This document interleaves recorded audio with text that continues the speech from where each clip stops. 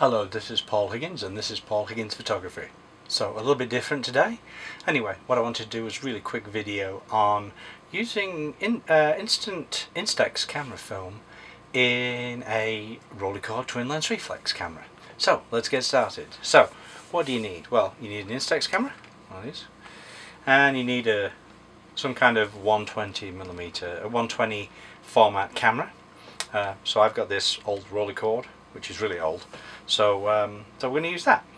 Alright, so how do you do this? Alright, so the first thing you need to do is you need to take one of the, and I'm saying a lot, one of the pieces of film from your Instax camera and put it into the twin lens reflex. So here's what the cartridges look like. Point here, you need to do this in the dark. Okay, so what you do first is get everything into a darkroom changing bag or in the darkness of your house at night, and get your Instax camera, open it up, and it'll look like this.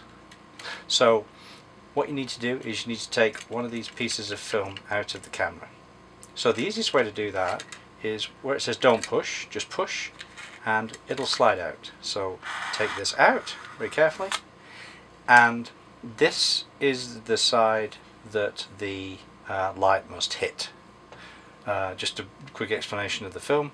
So this is the, if you like, the negative side. This is the side that has the image on it.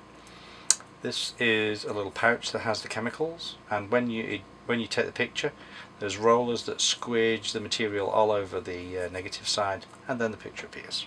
So once you've got your film out of your cartridge, you can put this back in the camera or leave it in the dark room or whatever you want to do.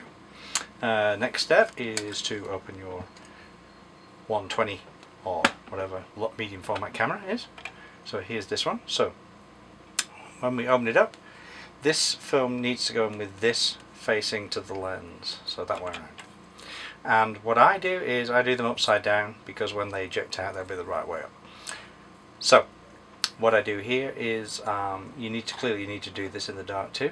I tend to just make it so that the rollers are just touching there, and now you can do this in the dark by sight, and then just close that down, and then you can take it out. Next thing you do is you need to expose the film, and the way we do that is quite straightforward. You just go outside and take a picture. But what I do is I use one of these little guys, which is a light meter, and the ISO setting for this film is 800 ISO or 800 ASA. So plug those information into the light meter, take the exposure, look at the little dial, and then set the details on your camera if it's a manual exposure.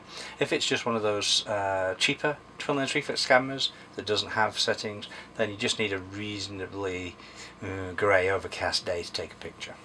So you take your picture, get back into your little dark room, and here are where some of my tips come in. So the first tip is these standard cartridges are very, very difficult to get film in and out, well, to get the film back into. So because what you're going to do is you're going to put it back in here, and then you're going to put it back in the camera, and then you're going to take a picture, and I'll show you what we do when we get there. But I don't know if you can see, but there's a little plastic lip here on this, which makes it very, very difficult to get the film back in. So one thing you can do is when you take the film out, clearly in the dark again, you need to make sure the film is the other way up, and that the pouch is at the top of the thing.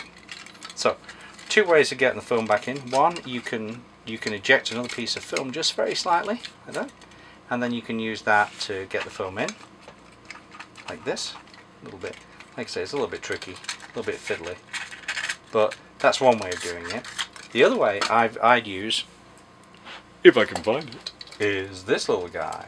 And what I did here was, you can actually take this little plastic flap off. So I just peeled it off, and you can see there I just peeled it off, and that makes it very easy to just stick that in.